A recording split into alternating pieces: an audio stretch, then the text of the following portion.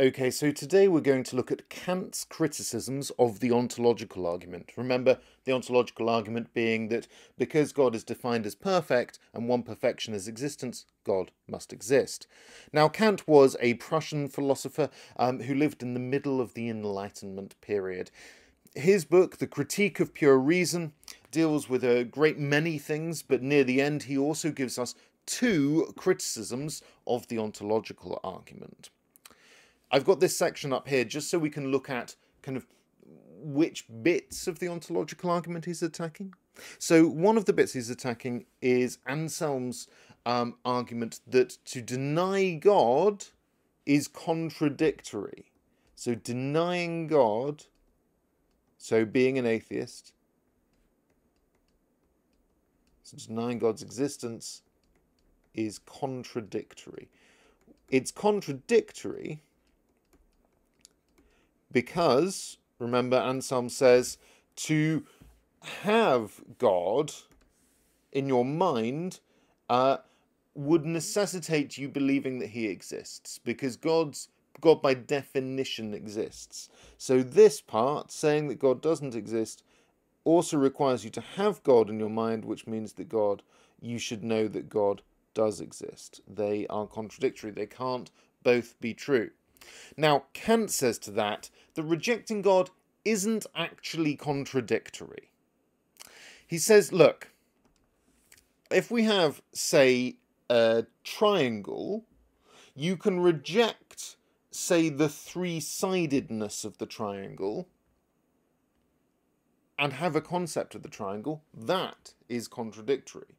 But rejecting the whole triangle isn't contradictory.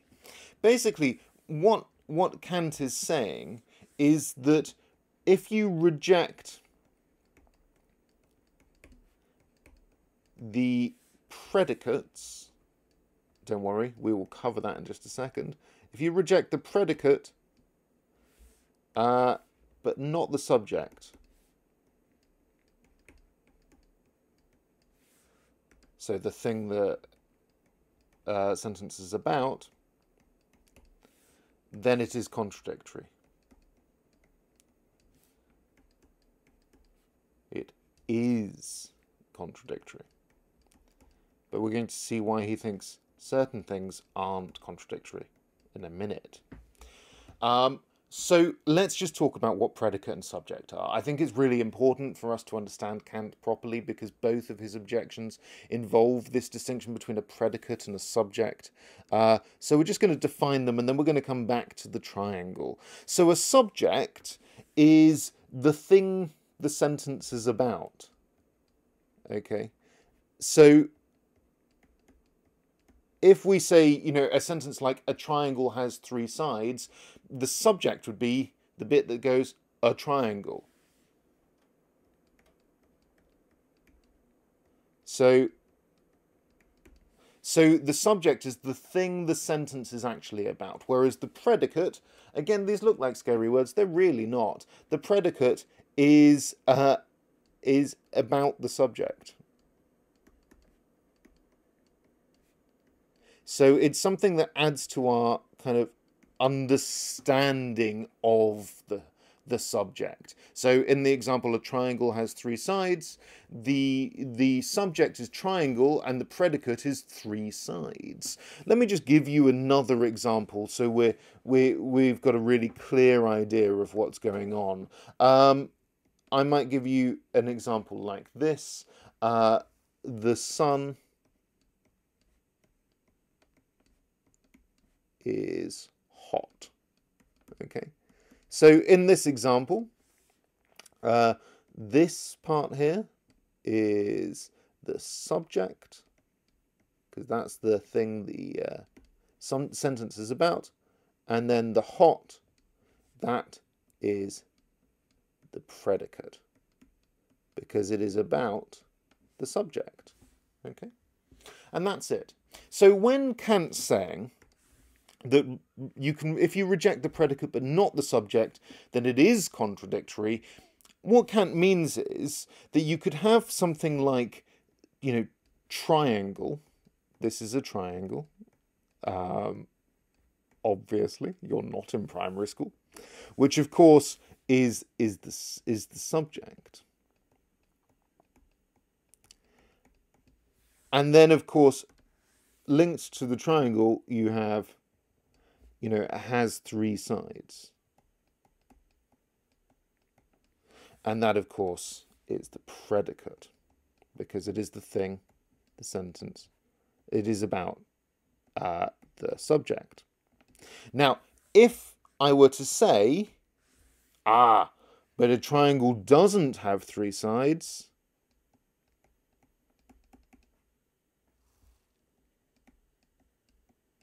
so it doesn't have three sides, that would be contradictory, because the subject, triangle, necessitates the three sides. It is part of the definition. So it would be contradictory to say that a triangle with three sides doesn't have three sides.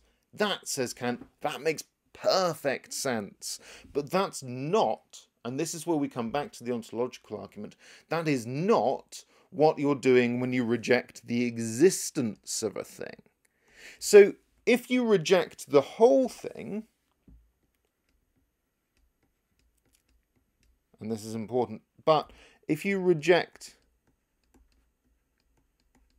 the whole thing, which is not just the predicates, right? That is subject and predicate.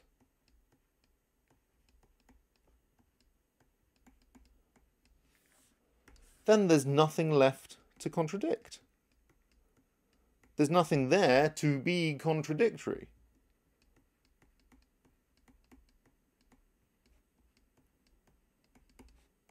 So, yes, it's right if you reject the predicate but not the subject and say a triangle doesn't have three sides, that's obviously contradictory. But if you say, I don't believe in triangles, you might be factually wrong, but you're not contradicting anything, because of course there would be nothing there to contradict. It just disappears entirely. And now we turn to the nature of God. Remember that Anselm is saying that denying God is contradictory. Well, Kant says in reply, no, by rejecting God, you're rejecting both the subject and the predicate, so there's nothing to contradict. As he writes, the same applies to the concept of an absolutely necessary being. So the same applies to God. Okay? Remove its existence and you remove the thing itself with all its predicates, so that a contradiction becomes impossible. Okay? So rejecting God... Oh, sorry, wrong pen there. Interesting little kind of shadow for that arrow. Rejecting God, not contradictory. Because you are rejecting both the predicate, or predicates really, and the subject itself, the idea itself. So that's his first criticism, that if you reject entirely the thing, then there's nothing left to contradict. The idea doesn't necessitate its existence. The second argument, which is definitely the most famous one, is related to another part of Anselm's argument. Now, Anselm says, if you remember, that existence is greater than non-existence.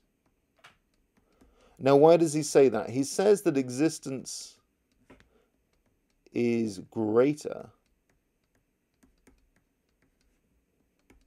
than non-existence. And he uses an example to show us why, if you remember. The example of the painter. Like the painter has it in his mind, but having it in the canvas is greater, because this is now in his mind and in reality. It's doubled its amount of realness. So that's That's Anselm's central claim. He has to use that to prove that God exists, that God has all great-making qualities, and existence is greater than non-existence, so God must have existence. Now, Kant takes objection to that. He says, hold on a second. I don't think that existence is like any other characteristic, because existence isn't a predicate. A predicate is something that's about the subject, right? But existence isn't really about the subject. It's just claiming the subject exists. It doesn't add to our concept of the thing. Look just quickly at the example that we used. The sun is hot. Now, I highlighted the subject, the sun, and hot, the predicate. The is there, the sun is, that's not a predicate. That doesn't add to our idea. Kant gives this example. He says, look, I could say something like God is omnipotent, and here the subject and predicate are pretty clear. This is the subject, God, and the omnipotent, well, that's the predicate. But saying just God is, well, that's just got the subject with all of his predicates included. You know, it's got all of the characteristics of God, but the is isn't a predicate. The is doesn't change our concept of the subject at all. As Kant writes, he says, if then I take the subject, God, so God's the subject, with all its predicates, so omnipotence, omniscience, and so on, and say God is, or there is a God, which is the same thing, I don't add a new predicate. I do not add a new predicate to the concept of God, but only posit the subject in itself with all its predicates. In other words, but only think that the subject with all its predicates exists.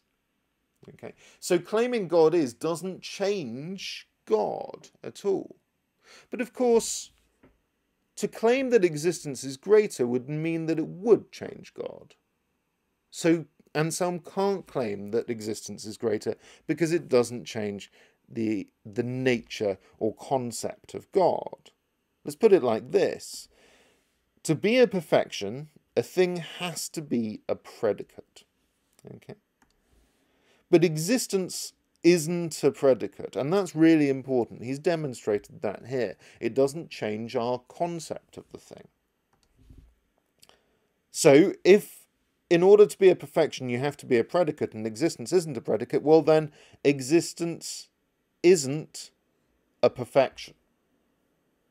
And that means, of course, that God can be perfect and not exist. In other words, it's not contradictory to claim that God doesn't exist, and God can be perfect without existing, because existence doesn't add to God's perfection. And that is Kant's two criticisms of the ontological argument.